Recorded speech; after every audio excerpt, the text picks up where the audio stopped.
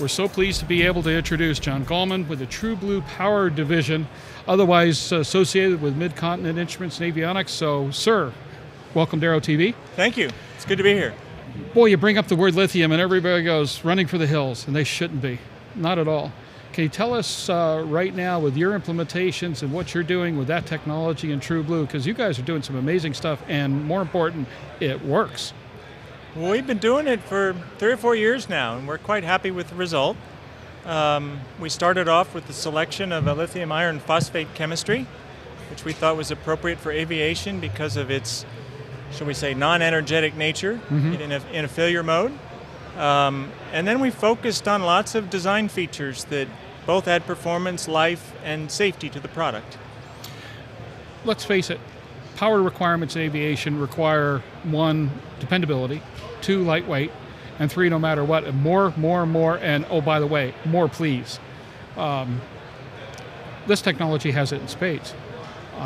What do you do right now with developing the technologies and, more important, certification and, of course, working with the community to find implementations and make sure that everybody's operating according to plan? Well, that's a very good question. We try. We do lots of things. I mean, I have our emergency power supply here on the table, and we offer a 60% weight savings comparative to the lead acid technology, and roughly twice the life. We advertise that this product will last for 10 years. But in terms of what we do to deliver, if you will, with a lithium technology, the first of all is the electronic features that provide both value and performance and safety. This little package has a battery charger. This little package has detection for all of the safety features that you might want to, that shuts it off and disconnects it. If there's something wrong inside, if there's something wrong outside. And so it will shut itself off in any conceivable scenario. And then we follow through with all the appropriate aerospace testing. When this article was first tested, some tests were being anticipated, but not required. During the initial TSO for this product, we stepped up and asked for a deviation to take on the additional tests to ensure that we would have a safe product for our customers, and have followed along with the upgrades. My chief engineer participates on the industry committee for regulations, and so we stay up to speed with that. And as the products evolved, we've retested and gone from certification to C179 to certification to TSO C179A to ETSO certification to C179A, and followed through with several installation certifications on multiple platforms. Where is this technology being utilized right now? Give us some examples if you could. The most popular platform is the King Air family. So we have lots of those in which is a hell of a test area, because those airplanes get beat to death and kicked around. And you know, we're just now moving into helicopters. So you want to talk about a harsh environment. We've just completed a Part 27 certification for installation in helicopters. Talk about the testing sequence on this. I mean, that's all the rage right now with other technologies of limited relation. But what does it take to demonstrate to the FAA, and of course demonstrate to the community, that this is the answer to what everybody's been looking for: the lighter, the more powerful, the more durable? There's 2 primary categories of qualification testing. I mean, the first set is the environmental testing for DO-160, which you get with any avionics component that you'll find in the for sale here today. And that ensures that the electronics doesn't interfere with the rest of the airplane. The testing for lithium products is under the RTCA DO-311, and that series of tests demonstrates that it performs, if you will, to expectations. It also gives you the tests for safety. So, for example, you're expected to provide an external short circuit and prove that nothing happens. You're expected to purposely damage the cells inside the pack, and once again document and prove what happens so that you provide the appropriate protections and/or information to the installation customer. The product line at this point, where do you see it positioning itself for the foreseeable future with the industry? Where are you looking to take this next? You know, I believe the lithium iron phosphate cells are appropriate for any battery on an airplane. In some installations, we will have different approaches to keeping it safe for the customer. In others, there'll be a little bit more education.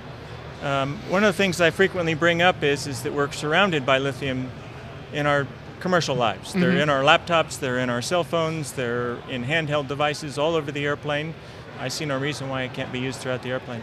Are you seeing any reluctance right now in light of recent events? Because let's face it, lithium's had its good times and bad times in the news, and even though it's an unrelated and totally different type of technology, are you finding people being a little bit more cautious on this? And how do you educate them as to what truly works here? I'm getting lots of questions. And it depends on the customer. Yep. Aviation people are generally pretty smart, so it shouldn't take too long. Interestingly enough, I'm not getting very many questions from our traditional customer base today. Okay. The folks that are installing it in King Airs day in, day out haven't had a problem. We've had 300 units in the field for quite some time, and they love it, and they're using it, and I'm not getting any questions. I do get questions from the large OEM customers that we like to have production contracts with, and they're looking through all the data very, very carefully. And in fact, we just went through an amendment to our STC for this product. We did an initial Part 23 all model list STC in 2010, and we just amended it this year with the Dash 5 unit, and we got lots of questions through the folks that we hired to help us with the certification, and also the FAA. So we are getting lots of questions. I think we're providing good answers, and that we meet the standard special conditions for certification, and that we have a safe and reliable product. Well, what's interesting here is that I think the first thing people need to take notice of the fact is, who's providing this technology. It's not like you folks haven't been around the patch for quite a while and have certainly established an exceptional, if not extraordinary, reputation within the industry, because we hear all the good stuff and we hear all the bad stuff, and we don't hear any bad stuff about you guys. So that's got to be, a point right from the standpoint that, right from the beginning, that people understand that you're making an investment. You're making an investment for a reason, and you're not being foolish about it.